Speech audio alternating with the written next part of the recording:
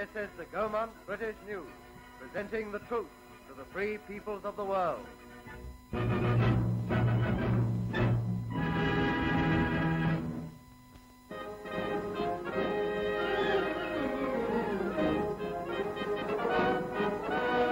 Around the coast of Britain, the Wrens are busy, and they don't confine their activities to dry land work in the shore establishments.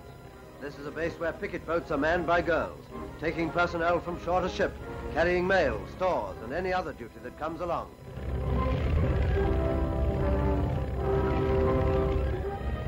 But there's a lot of land work to be done as well, and they march to it with smartness and swing, even if they haven't got a nautical row.